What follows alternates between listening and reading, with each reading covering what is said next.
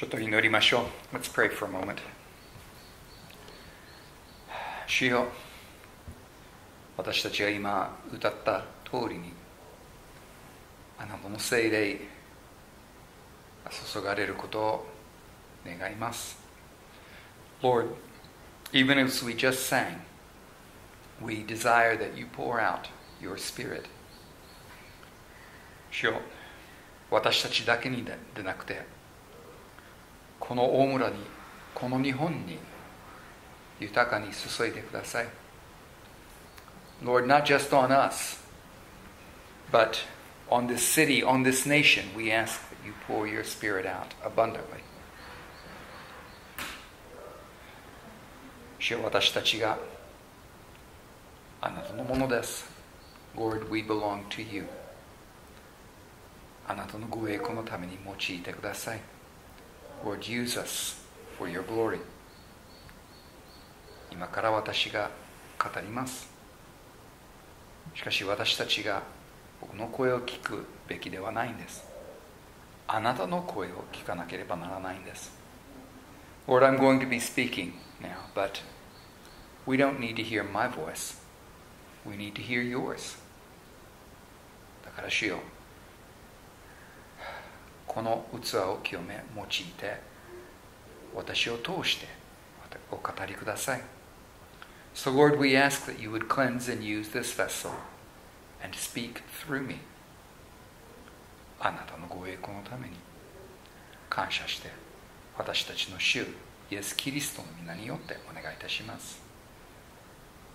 We ask these things for your glory with thanksgiving in the name of the Lord Jesus Christ. Amen. Amen.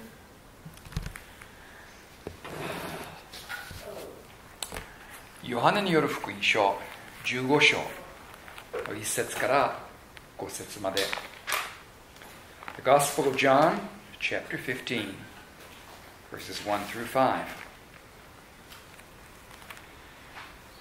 私は誠のブドウの木であり、私の父は農夫です。私の枝で実を結ばないものは皆、父がそれを取り除き、実を結ぶものは皆、もっと多く実を結ぶために刈り込みをなさいます。あなた方は私があなた方に話した言葉によってもうきれいのです。私はブドウの木になり、私にとどまりなさい。私もあなた方の中にとどまります。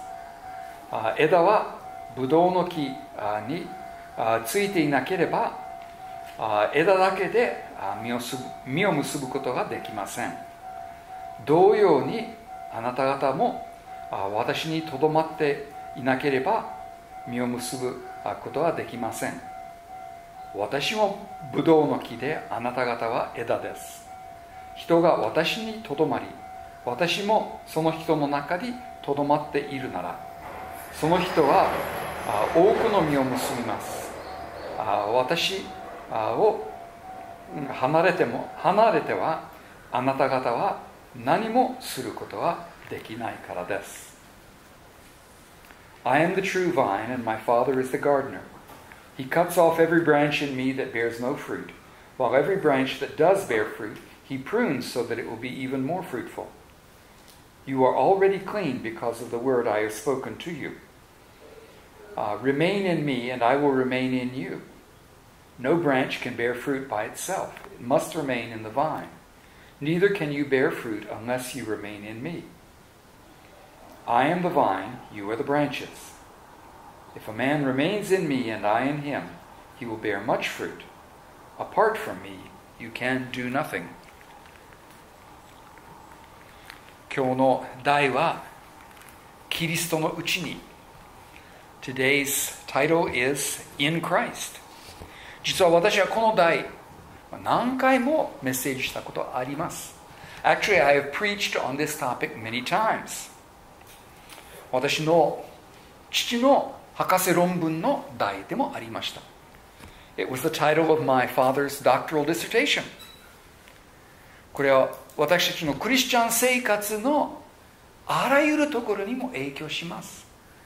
It applies to every facet of our Christian life. だから多くの考えも祈りにもふさわしいテーマでもあります。So it is a worthy theme of a lot of thought and prayer. で、今回このテーマにまた戻ってきたのがちょっと変わったルートからでした。Now, I came back to this theme by a rather different route this time. ご存知のように、私のここで語るメッセージのほとんどが、私たちの聖書日課を使って、デボーションしているうちに示されるところから来ます。Now, as you know, practically all of the messages that I preach here come from what the Lord shows me through my devotions using the scripture list that we prepare here. で、木曜日の聖句がイスラエルがブドウの木のことを例えてて、それが今の箇所を思い起こしたんですが、メッセージ自体は本当に先週の日曜日、1週間前の日曜日の箇所から来てるんです。Now, this past Thursday, Thursday's reading spoke of Israel as a vine, which brought to mind the passage that we've used this morning. But the thrust of today's message actually goes all the way back to last Sunday's reading. 実は詩編61編の2節が私にとって馴染み深い一節です。Actually, Psalm 61:2 is a very familiar verse to me.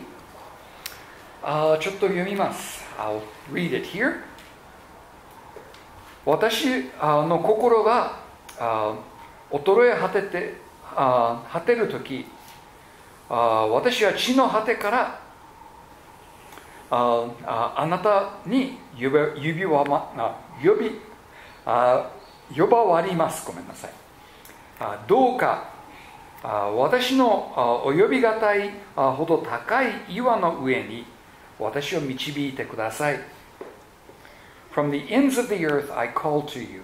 I call as my heart grows faint. Lead me to the rock that is higher than I. 実はこの一番最後のところで英語で音楽に合わせているので、僕は結構好きですけど、どうしても日本語に訳しにくい歌になるけど、Lead me to the rock that's higher. Lead me to the rock that's higher than I. でそんな歌ですね。Actually, this last part, as I was just singing, has been set to music in English. Unfortunately, it would be extremely difficult to translate into Japanese and get the feeling and the rhythm, whatnot, there. けど、他の多くの箇所で、ここに語られているこの岩のことが、イエス・キリストご自身のことともう明らかですね。Now, lots of other passages make it very clear that the rock that is spoken of here is Jesus Christ himself. 実はちょうどこの新改約のこの一節で神様が何を語ろうとしているかということが分かりました。Actually, it was how the Japanese, specifically this Shinkayaku translation, translates this verse, that my mind was open to understand what God was wanting to say. 私のお呼びがたいほど高い岩の上に私を導いてください。In Japanese, it says, lead me on top of the rock that is higher than I. 実は、岩の隣に立つのが全然守りにならないんですね。かけっこでずっとぐるぐる回りながら敵の方がそれかけても、それが本当の安らぎではありませんね。Now, just standing beside the rock is no particular protection. Your enemy would come and you'd just be running around the rock and he'd be running around the rock and chasing you. And there's no rest in that. There's no real protection. その岩の上に、それよりいいのは、その岩の中に入ると守られるんですね。So it's when you're on top of the rock, or even better still, when you're in the rock, that you are protected. 実は多くの人がイエス様のところに来てもイエス様の中に入り込まないんです。Actually, many people come to Christ without ever coming into Him. あるちょっと面白いクリスチャン慣用句で、ガレージに入るだけで車にならないと同様に、教会に入るだけでクリスチャンになるわけではありません。There's a Christian proverb that says, entering a church building doesn't make you a Christian any more than going into a garage makes you a car.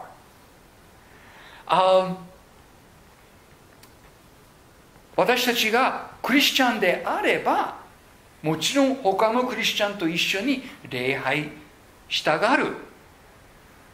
だから教会によく入ります。車が乗ってない時にちゃんとガレージに止めてると長持ちすると同様なことじゃないかと思います。Now, if you are a Christian, you will want to worship others in the same place, gathered together.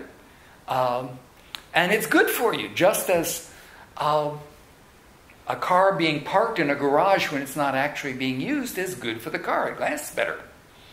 私たちがガレージがないから車がすぐ傷んでしまう。We don't have a garage here, so our cars don't look the best.けど私たちがどういうふうにキリストに入るかというのが、それ信仰によって自分の罪を告白し、それ悔い改めてその恵みを受けることによるんですね。Now we come into Christ by faith, confessing and repenting of our sins and receiving His grace. これは救いです。これによって永遠の命を得るのです。This is salvation. And by it we receive eternal life. しかし、ここで問題は、とどまるかどうか。But the question then becomes one of remaining in Him. イエス様がさっきの箇所で言ったように、私にとどまりなさい。In the John passage that we read, Jesus said, remain in me. 実は主がこれを私に語った日がペンテコステの日でした。Now, the day that Jesus spoke this to me was Pentecost Sunday. 実は私が十分に気づいてなかったので、土曜日の聖難の祝賀会でそれ触れられて本当にショックを受けました。Now, I really hadn't been paying attention, and when someone mentioned it at the Seinan meeting on Saturday, I was rather shocked. しかし、今日はペンテコステだということ、その意識で、私たちはどういうふうにキリストにとどまるか、どういうふうにキリストが私たちのうちにとどまるかと悟らせてくださいました。それは聖霊によるのです。But the fact that it was Pentecost Sunday helped open my mind to understand how it is we are to abide in Christ and how He abides in us. And it is by the Holy Spirit. 実は私の父がそのキリストのうちに、ギリシャ語でエンクリストの博士論文を書いたのに、いや、宣教師になってから日本に来て聖霊様との力強い出会いがあってから初めてその意味を分かりましたと私に話しました。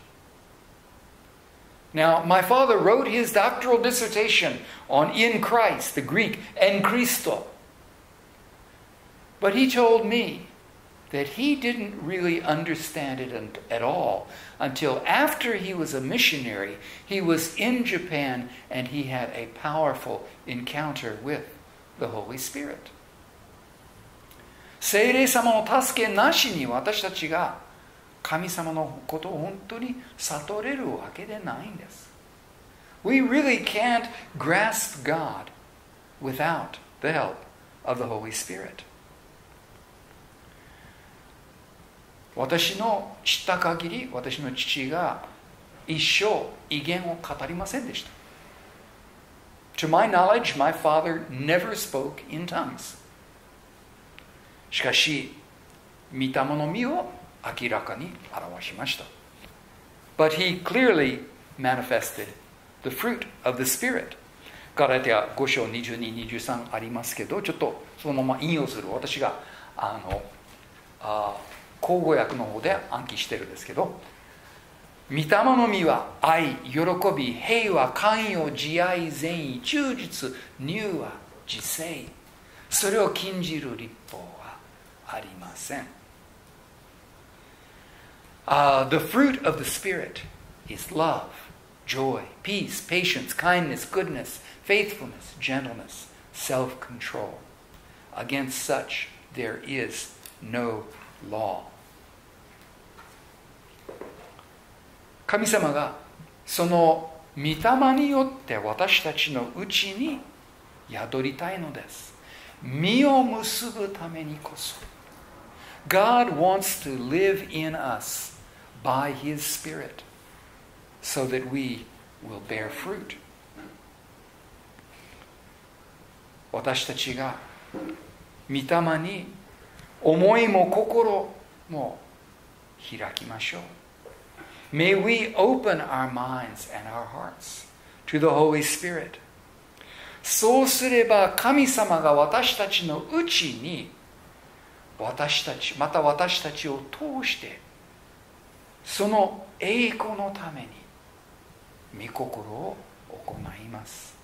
If we will do that, He will do in and through us His perfect will for His glory.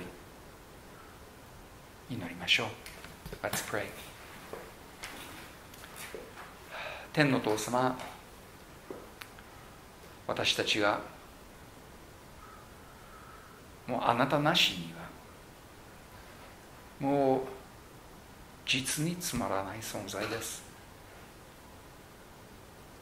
Heavenly Father, without you, we are truly pathetic beings. しかしあなたが私たちのうちに宿ると、あなたのご性格、ご人格が私たちを通して現れます。But Lord, when you abide in us, your personality, your character is manifested through us. 主よ、それは私たちの願いです。Lord, that's what we desire. 主よ、私たちがあなたの器としてあなたに栄光を着せたいのです。Lord, we want to give you glory as your vessels. 主よ、そのためにこそあなたの聖霊を私たちに注いでください。